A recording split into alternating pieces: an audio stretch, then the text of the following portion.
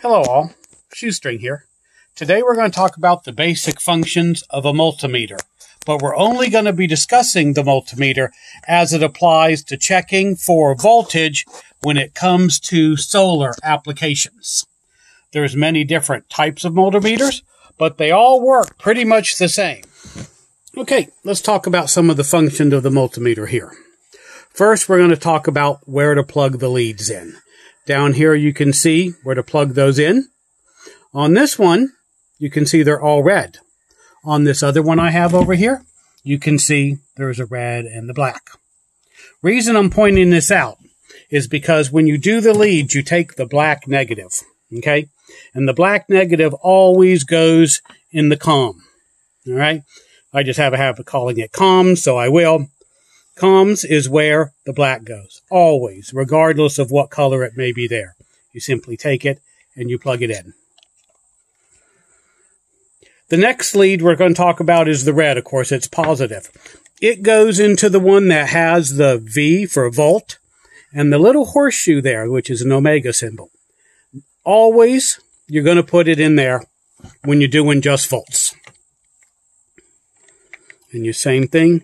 Take it, just plug it in. They are now plugged in. This is the basic setup for how you check volts with a multimeter. Same thing will happen on this one. COMs will be your black, and then you can still see the volts, little horseshoe symbol, which means omega, and of course it will have hertz there. And some of these will be different, but black is always COMs. Red will almost always be your volts. And you can see they're plugged in. Let me show you another important point when it comes to checking volts for your solar. On this inexpensive one here, I don't know if I mentioned this one to you. This is an inexpensive Harbor Freight multimeter. Only costs a couple dollars. So it's always nice to have one or two around the house. And sometimes if you use a coupon and buy some other things, you can get these for free. Always nice to have a couple around. Okay, so here you see DCV, which means your DC volts. On this side, you'll have DCA, which simply means this is your AC. Okay? Now, they did send a manual with this. It's always good to read the manual. But the reason I'm walking through this is here's a copy of it. It is small. It doesn't explain things very well. If you can read it and use it, that's always a good idea. If not, well, that's why we're walking you through some of it.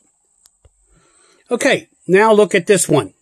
This is set up just a little bit different, but basically the same thing. Here, though, where you have your DC, and you can tell because the little V for volts and the straight line. Straight line means DC.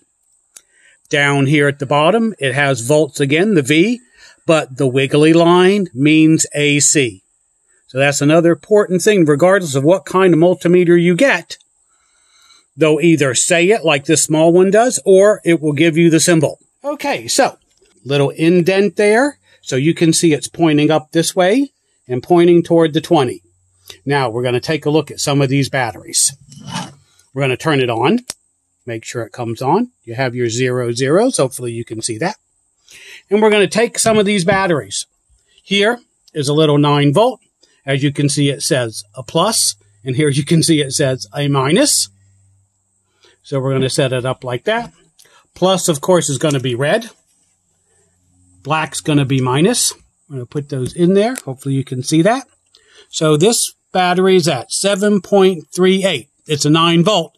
So it is still good, but it has been drained some. That'll be important to know. We'll take them off. Let it go back to zeros. Take a little battery here. Do the same thing.